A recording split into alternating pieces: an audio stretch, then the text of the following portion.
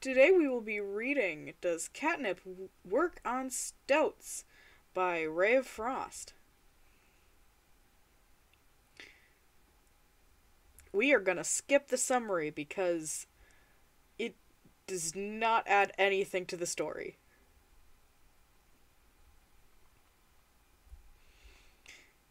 UA started a whole week earlier than any other school in Japan.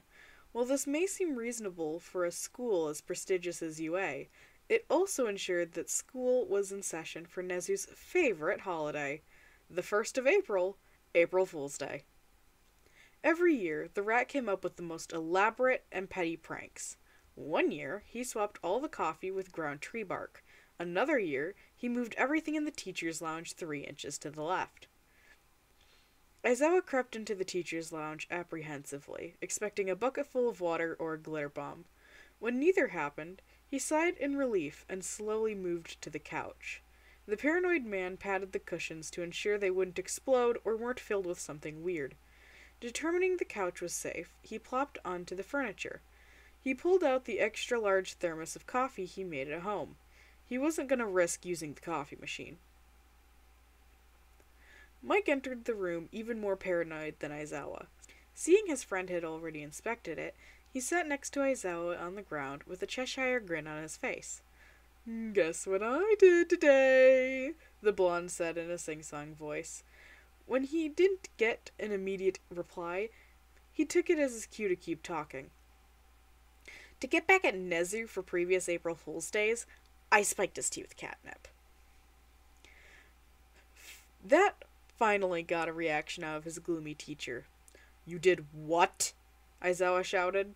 The man suddenly shot up and carefully gathered his things. Mike looked at Aizawa with confusion, and then mounting horror as the weight of his actions finally clicked. Fuck. Ida watched with a keen gaze across the sea of students when he noticed something off. An abnormally sized group of students huddled around a bulletin board. It was admirable that they were so invested in extracurricular activities, but they were beginning to impede traffic. Ida made his way through the crowd in an attempt to clear it and make everyone go to their first classes. When he finally got to the bulletin board, he paled. Posted on the board were photos of Tensei and his friends during high school. Tensei and his friends running through the hallways? How preposterous! Ida shook his head and kept moving. He was going to be late for class if he idled much longer. The bespectacled teen turned the corner and froze in shock. Plastered over every wall and even the ceiling were incriminating photos of his older brother and teachers from their days in UA's hero course. From things like them making silly faces, to carrying out pranks and dares, to doing drugs? Ida could hardly contain his shame. His view of his older brother was wholly shattered. He glanced around the display once more, like how one would a train crash, and saw... Oh my. Ida's face flushed bright red as he fled the scene. Aizawa prepared to begin his homeroom. So far, the photos were Nedzu's only prank, and while he didn't appreciate his private life being posted for the whole world to see, he was glad it wasn't worse. Just as he was starting to calm down, the PA system chimed in. Shit. Music started playing over the speakers. It was a piano ballad with a simple chord progression, one that Aizawa instantly recognized.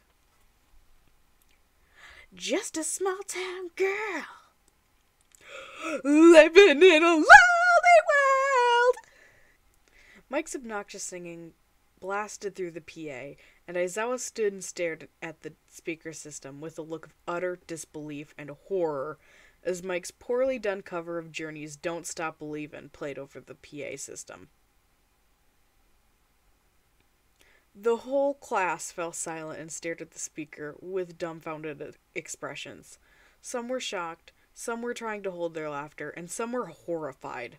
And then there was Ida, whose face turned beet red as he buried it in his arms. Mike was panicking.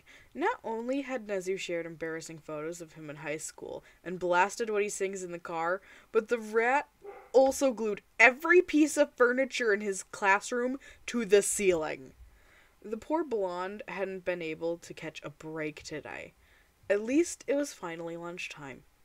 With as much stealth as the DJ hero could muster, he snuck his way to the cafeteria to claim his meal before anything else could happen. When he graciously accepted a bento box from Lunch Rush, he made a break for his classroom. He was not chancing the break room. He ran into his room and slammed the door shut. Slowly, he slid to the floor and opened the bento. And then he shrieked, "There's a roach!" Tremors from Mike's quirk were felt all the way in the lunchroom.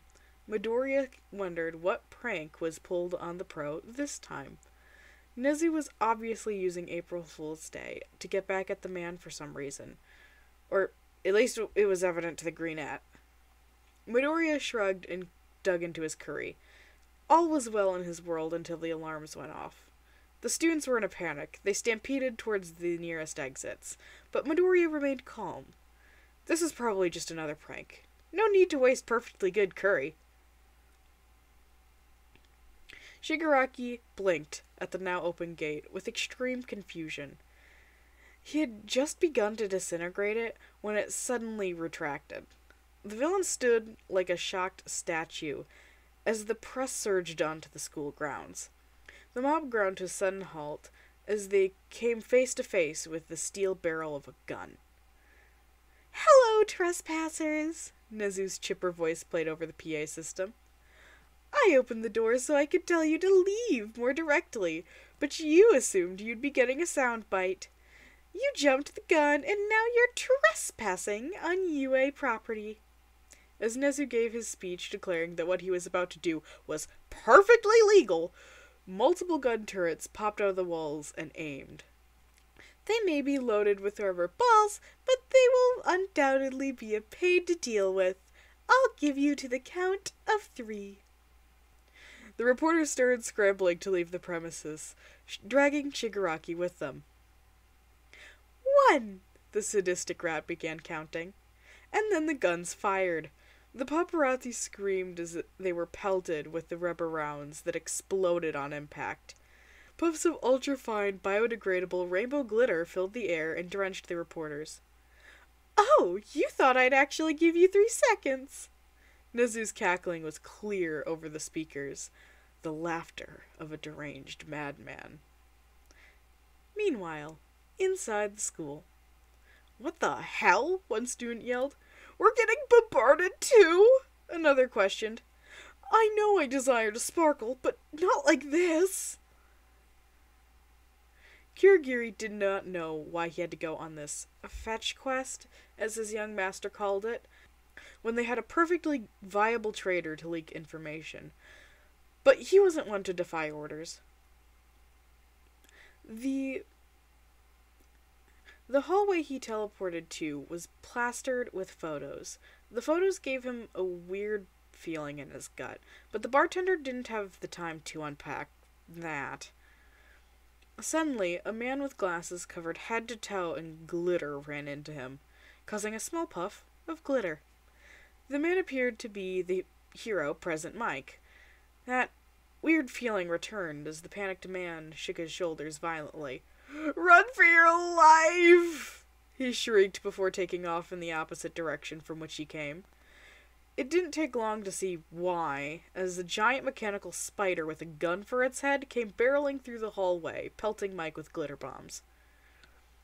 Dumbfounded, the mist-covered man shook his head and returned to his task. He entered the teacher's lounge and approached one of the desks. He was searching for a schedule when he picked up one of the many photos out of curiosity. He wondered why they were significant enough to warrant plastering the school with them. The photo was of 3 teenagers. One with blonde hair laughing, one with the black hair and a small smile, and one with wispy blue hair grinning while holding the black-haired one in a headlock. Pain shot through Kirigiri's head, and the bartender collapsed.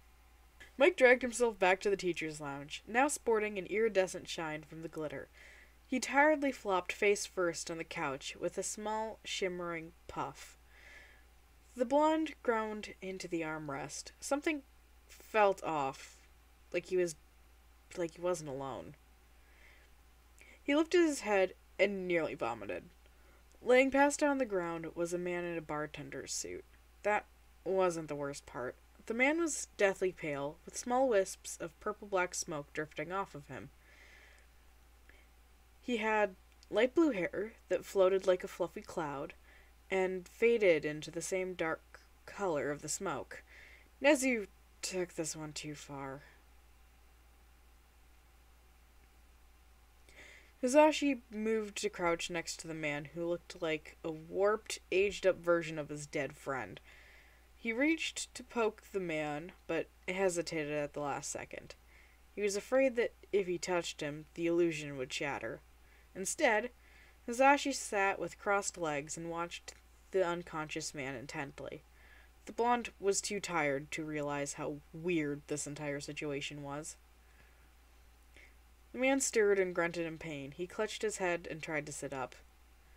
Ugh, I feel like someone dropped a building on my head, he groaned. Then, bluish-gray eyes with a ring of glowing yellow met lime green, and Hisashi's welled with tears.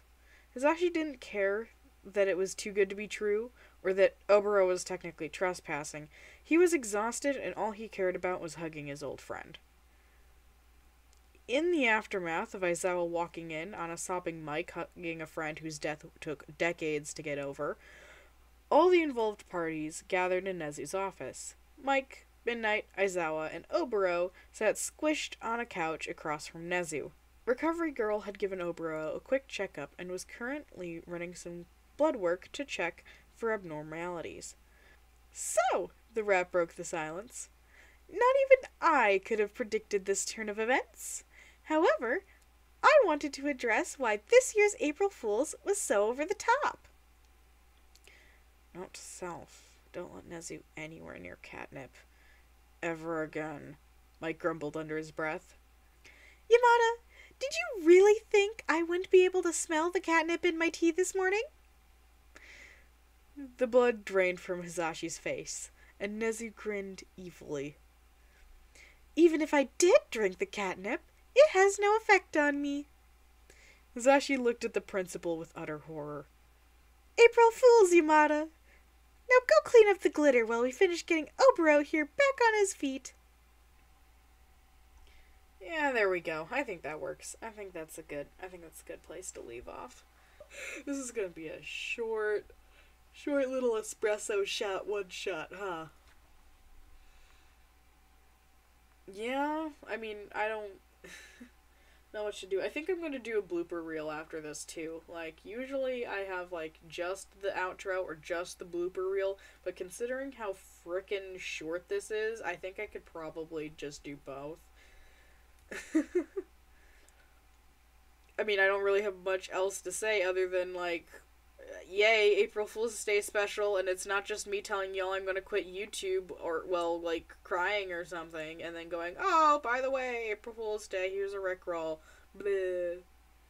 Or, like, doing a dumb prank on somebody, because, like, who the hell am I gonna prank, aside from, like, nobody in particular? But nope, we've got a nice little April Fool's one-shot that I think is pretty funny. It's like it's just like crack concentrate with like a little bit of tiny bit of angst, but then more crack layered on top of it because it's so densely my writing style is so densely packed. I don't know. I honestly think this could be better described as like espresso. So like it's an espresso shot. It's an espresso one shot. There we go. Espresso one shot.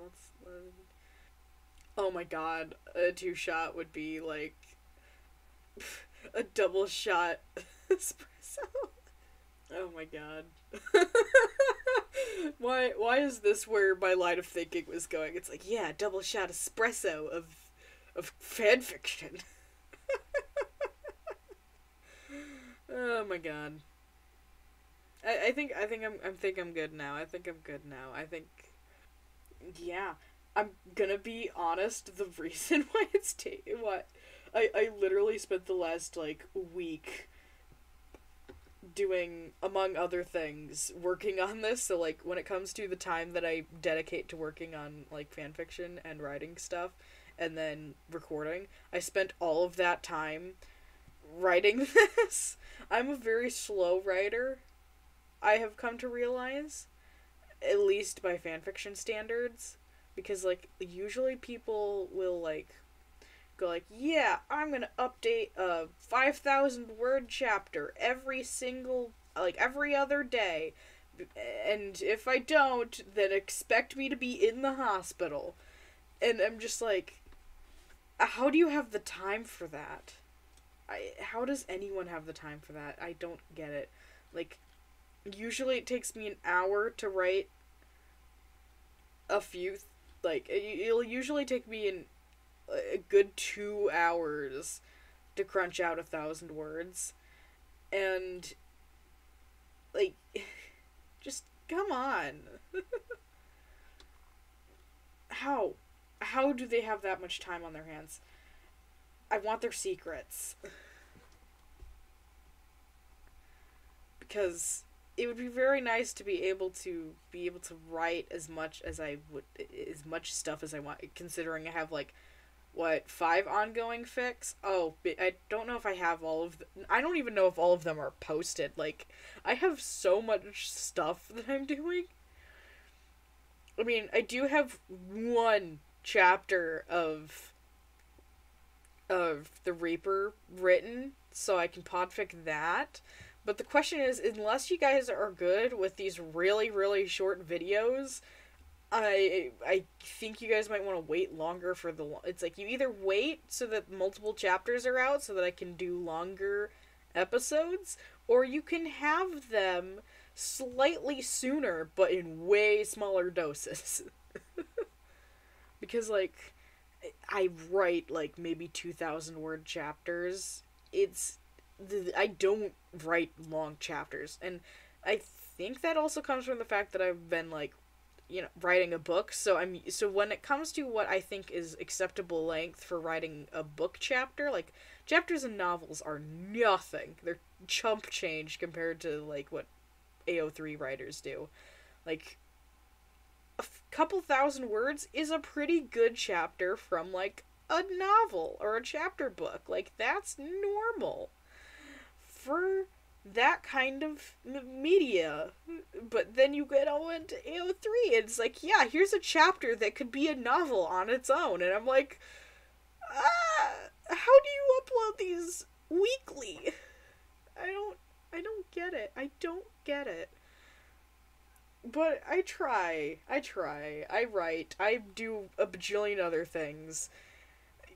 Yay. Nope, but I've got this recorded, I've got this out, and I think I might do a blooper reel, and then just remember to take care of yourselves. Have a good day, and I'll see you next time. Determining the couch was safe, he plopped into... Seeing his friend had already inspected it, he sat next to Aizawa on the couch with a Cheshire grin. Ugh. The man suddenly shot up and carefully Bleh. With as much stealth when he graciously accepted a bento box from Lunch Rush, he made his way for the... no. When he graciously accepted a bento box from Lunch Rush, he made a... Why? The reporter started scrambling to leave the present. Puffs of ultra-fine, biodegradable glitter. No. Why the glitter tongue twister? When they had a perfectly good... Why couldn't you have picked... One with blonde hair laughing, one with black hair with a small... Mike dragged himself back to the teacher's lounge, now supporting...